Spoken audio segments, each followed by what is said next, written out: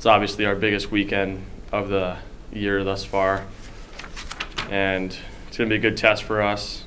I think it's going to be a battle all weekend, and I think we're excited to play.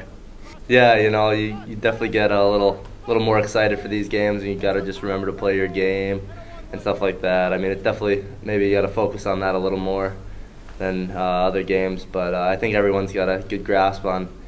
They are really important just because they're up there with us, and we want to be in the top spot there in the conference. So they are pretty meaningful, maybe a little more than others, just because it is that battle for first. Mm-hmm. But we can't put too much on these games. We just got to come out ready to play and try to get 2 points each night.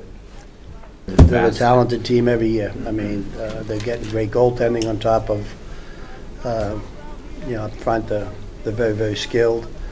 They move the puck quick, transition, and I think that's the key, along with especially, power play, shorthand, the transition game is the key to the game.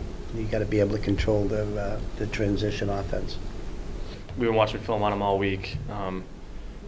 They're quick, they're fast, they're skilled, just like we are. So I think it's going to be quite a matchup.